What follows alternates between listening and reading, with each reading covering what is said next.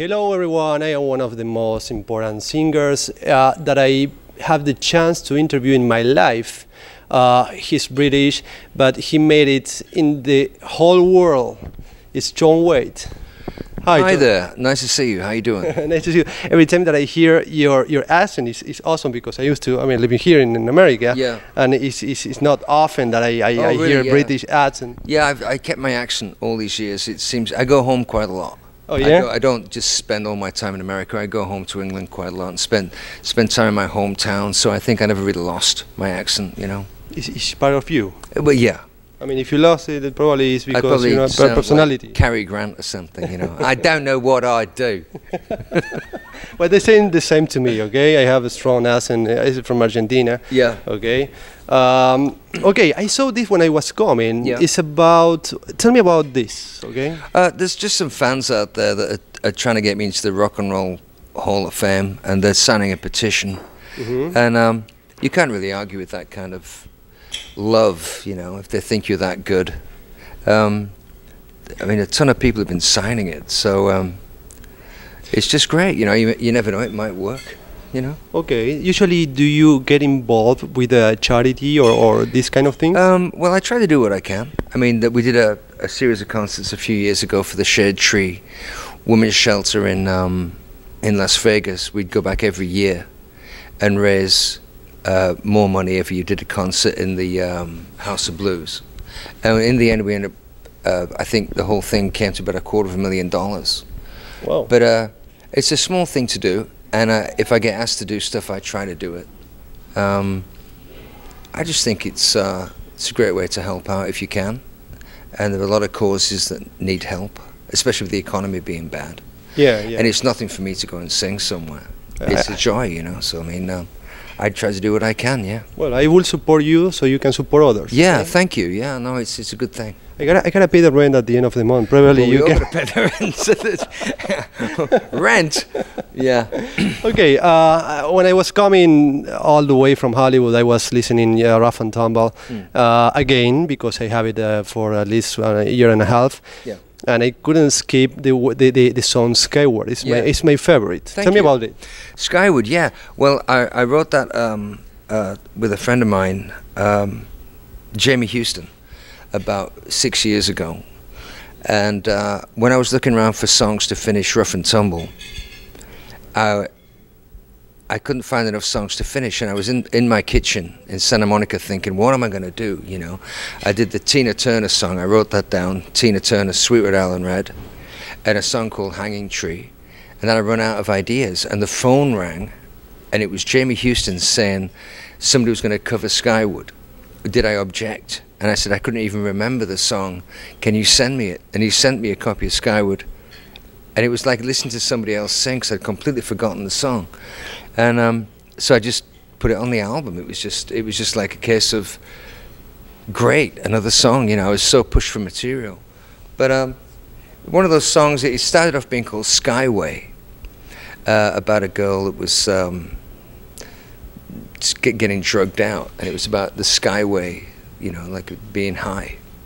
And but it seemed more of a really brilliant sunshine kind of song to be happy, you know. And it's inspiring. Yeah, it's very up, and it's basically written sort of about the west side of New York City, walking down Columbus Avenue. It's just about a tremendous spring morning, and everything's all right, you know. We're going to re-release it, actually. We're going to put that track at the end of the live album that's coming out. I saw in Wikipedia the two songs that I used as a promotion wasn't neither Skyward or Rough and Tumble. They both the two that I really wanted. I mean, really like it. It was a strange. The record company released Rough and Tumble as a single, and it went to #1 on classic rock radio, which surprised everybody. We didn't expect anything like that to happen. We thought it was going to be If You Ever Get Lonely. We convinced that was going to be a big song, and they didn't release it. And then they kind of ran out of steam, and I bought the album back from the record company, and we just put it back out and toured behind it. But like I said, with this live album that's coming out, we have eight songs on the record that are live, and then we're putting If You Ever Get Lonely on there, and Skyward. Mm-hmm. And we're going to re-release them on Sony. So will be all your solo music, or you will include from your other bands? well, no, it seems to be. I hadn't actually looked, but I know there's no baby stuff, and I know there's no bad English. It must be, but it wasn't intentional. It was just that the best songs made it onto the album. We did a 2-night stand in Philadelphia at Philly Sound, and had a free concert. And bought like 5 kegs of beer, and invited all the people. You about? Yeah. And it was great. We had a packed house 2 nights, and we played this set, and we recorded it completely. And then we took a couple of months off, went to Manchester, New Hampshire, and recorded a show about a month ago, and that was really good. And I've been mixing ever since, and we mastered it like 4 days ago. So it's just about ready to go. Oh, okay. Yeah. Okay. You play. I mean, in the album was Jennifer Page. How was the situation that you got in the album? Well, she was local. We made 6 songs or 5 songs in Nashville, Tennessee, working with Kyle Cook. And Kyle, I think, knew, or David Thorner knew, Jennifer. I think he'd had something to do with the production of Crush. Yeah, right. And I like that song myself, you know. And she was living around the corner, so we needed a female to come in and sing. And it was great, you know. She was really easy to work with, and a great voice, you know. Nice, nice. You talking about a live album. There's any old material you have from Babies or a Bad English that wasn't ever released? Oh yeah. In the past? There's a load of bad English stuff, because when we made the second album, the producer didn't like what we'd written. We didn't really know that he was going to be like that, so we were about 10 days into the record, and he just didn't like anything. And we'd written maybe 10 songs to get us into the record, and then we're going to like look at it and then write a couple more to go with it. But it hit the wall. So there's all these demos and all these songs floating around that never got used. So it's possible someday that they could be the light? Well, you know, I mean, there were different kind of demos. I mean, some of them were made in tiny rooms. Some of them were made in recording studios. But the quality differs all the time. But they are re-recorded, right? Yeah. Yeah. Good to know. I mean, someday I will visit you and check it out. Yeah. If you go on the internet, I think you can find them on the internet. Like bootlegs, yeah. I didn't know that. Yeah. Yeah, I don't consume anything that is not released by the artist. Really? Yeah, no, I support the market. Well, thank you. What was the part of your career that you enjoy most? I mean, I'm not talking about exactly a band, but it's some period of your solo career, band. Right. Well, there's all been, I mean, when I first got to New York City and I was first solo, just being in New York City and having that experience and working with Ivan Kroll, who'd worked with Patti Smith, and Iggy Pop. Me and Ivan really started a band and made that first solo record. And I was living off next to nothing in a small, tiny bedsit apartment, you know, with a mattress on the floor. And it was really New York, and I was like that for 2 years. And I really, really enjoyed that, because it was just felt like being dropped from outer space. New York City was just, and I fell in love with it. I remember because you moved there. So yeah, but I remember. I remember the moment I fell in love with it. I was sat in a Chinese restaurant on Columbus Avenue, and I thought, God, I love this place. And it'd been kind of intimidating up to that point. But I mean, I've never really. I mean, I've spent most of my life there. I moved to Santa Monica now, but. Why? Because it was so interesting living in New York City, and it was so distracting that I wasn't really making a lot of work. I was doing work in like bursts, and then I would just be sitting there. You know, it's doing nothing. Doing nothing. But since I came to California, I've been working a lot, and I've been going on the road much more, and touring quite heavily. So it seems to be a good balance, you know. Well, the weather is better here. Well, the weather's nice. I live, you know, Santa Monica weather's great, because it's cool and it's breezy, and you get rain and stuff. But LA itself is too hot for me. You know, I like cooler weather, you know. Talking about the bands, are you in touch with any of your former members? I don't really see them. I mean, the other day I was in a recording studio mastering the live album, and Tony Brock the drummer from the Babies had been in the day before to look at a drum kit, and he'd called me up about 2 years ago, and we'd talk, and it was friendly, you know, it's nice. But we don't really see each other. I think when when a band breaks up, a lot of the times it's like being divorced. You know, you really, it's difficult. It's not like if it's your brother, you know, then I think... Because not all the times the band is made by people that has a relationship, a personal relationship, right. other than, yeah. you know. Yeah, it can be difficult, because if somebody's adversarial or they're competitive, and they can't help being competitive, it just gets on your nerves after a while. I mean, I'm pretty easygoing, but everybody has their reasons to do what they do, and I think it's just easier for me to live my life as a solo artist. I get the work done that I want to get done. I don't really like compromising when I'm songwriting, you know. I like to go right for it, and sometimes it's super dark, and I don't think it can be super dark in a band. A band is more happy, and the message is more of a band message. Solo music is usually much more interesting because it's more personal. So it never come into your mind to reunite at all? No, I wouldn't do it. I think once you decide to move on, I think it's like, I mean, if you got divorced, you wouldn't be thinking, you know, it's been 10 years, let's get married again. You wouldn't do it. You know? Right. So unless the sex is very good, but it's about the woman. You know, okay. Wow. Yeah, it's a good comparison. That was good. I like that. No, it's very good. You played with Ringo Starr, all-star band. How was the experience? It was fun. I mean, it was a little strange playing with strangers because nobody knew anybody. Ringo was just the focal point. We all had our own hits and we played, but I never met those people before. And you play with the huge names. You just walk in and start rehearsing, and then it's a dynamic. And like we said about bands, you know, people are very competitive sometimes.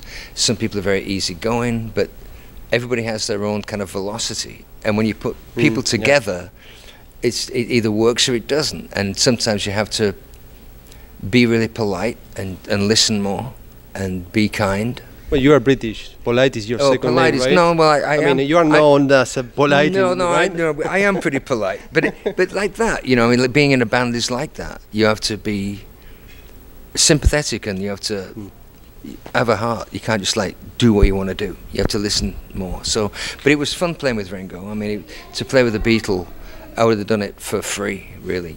Yeah, right. It paid me a lot of money, but it was one of those things that to play with the Beatle before.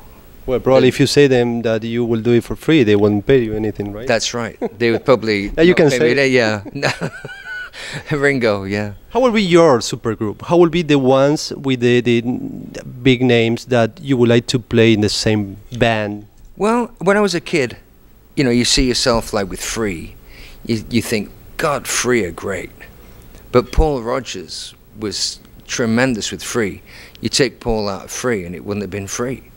So I've never really thought that I could step into another band and take somebody's place. But there was people like Steve Marriott, who was just an incredible guitar player and a singer. But I was just a huge fan of those people. But whether I saw myself stepping into somebody's shoes, I never did that. I always knew that whatever it is that I do, it's unique to me. And that's the strength of it. And I don't compete. Yeah, no, but let's say you have the chance to call 2 or 3 guys that you really love. You think they are genius. Right. What will be them? Who will be them? Oh, I don't know about that. I think it would probably be a bluegrass thing or a country thing. I think I could get involved with that. I mean, if I made a bluegrass album, I would call Larry Sparks up, the tremendous guitar player, bluegrass singer. And the name is again? Larry Sparks. He's really good. And the Del McCoury band. That's Del and his sons, Del McCoury. He's a genius too. But that kind of Americana, they call it, or bluegrass, that's fascinating to me. But rock, I think rock is, I don't know, you have to take rock as being a very classic thing now. It's, and new avenues can only open up by trying different kinds of music. What is your favorite singer? Favorite singer, Alison Krauss is very, very good. Paul Rodgers is very, very good. Rod Stewart, Robert Plant. There's a lot of really good singers. There's a couple of songs in the last album that sounds to me like Rod Stewart. Like really? Skyward actually is well, you know, I mean, Rod was influenced. I mean, I'm sure that you just don't know. I mean,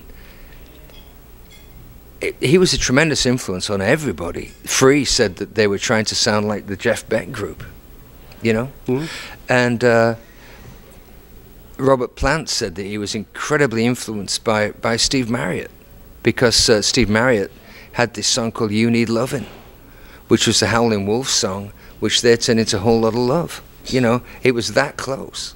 So singers generally are influenced by each other and a certain specific kind of music, like phrasing is supremely important. Mick Jagger, I think, was a huge influence on Rod Stewart. His phrasing is identical. And another singer, all the singers know who the other guy listens to. You can just tell. It takes like 8 bars, and I know exactly where they're going to go next. How's that? That's pretty serious. Yeah. Any plans to, this is for mostly Argentina, Brazil, South America? I'd love to, if somebody would offer us a tour down there. We are actually looking at playing in South America. There was a gig last year that we almost came to play, and wires got crossed and we didn't go. So I have a new manager that's extremely interested in putting me into these different countries. So if you take me with you as a tour manager, I will take you anywhere. Really? Okay, yeah. And we will split the girls, okay? 5 for you, 5 for me. Well, you're quite a boy, aren't you? That's great. No, I'd love to see South America. Oh, man. Have you been there before? Never. I've been to Panama. We played Panama. Panama? Yeah. But that's not really South America. That's just Central America, yeah. Yeah, it's kind of like, if you go to Brazil, Argentina. Really? All the countries. Yeah, no, I heard it's beautiful. And the food. Yeah. It's the kind of places that not only you go for just to know the places. Yeah. You can eat anywhere probably, and it will be excellent. Well, yeah, I've heard it's very, very good. Yeah. Well, I will try to do something. Okay. Anything else? I know you're gonna play with Survivor. When you play in LA, there's somebody. Sometimes do you have a guest, or usually you play solo? No, I have my band, and we keep it pretty low key. I mean, I don't really exist in the music business like you might think. I function in a way that I just go with my band and we play, and sometimes we play tiny places and do like acoustic music, and sometimes we play much bigger places and it's a full electric show. But I kind of choose where I want to play. I don't just go on tour. And I mean, in fact, last year generated a huge amount of cash last year, but I paid it all in tax, because you can't do the touring that I like to do. I like to do smaller, out-of-the-way places and play to smaller groups of people. It's just more interesting. But I love the big things too, but it becomes kind of empty. The bigger places become kind of empty. So I do enjoy just keeping it under control. You know, I can make the kind of records I want to make. It isn't huge business, but it's big business because of, Missing You and some of the big hits with the Babies. But by the way, when I listened Missing You the first time when I was a kid, I thought you were Tina Turner. I'm sorry. Really? Yeah. Well, that's a compliment. Yeah, obviously. You mentioned Tina Turner. Are you Buddhist? Yeah, no. Well, yeah. If I have a religion, it's probably more Buddhist than anything else. But all the religions influence me. Namyo Horenge Kyo. It's a chanting. Really? Oh, yeah. Tina Turner. Namaste. Yeah. Okay, John. Yeah. Thank you, man, for the interview. No, I enjoyed talking to you. There's anything else you want to say? Probably something I'm missing? Well, look out for the live album. It should be out by the summer. We're re-releasing Skyward, and we're releasing If You Ever Get Lonely, and it's a ripping live, really extreme live record. So I hope you like it. It's 3-piece band, no keyboards, just really rock. So I hope you like it. That's it. Bye-bye. Bye-bye. Okay. That's a great little camera.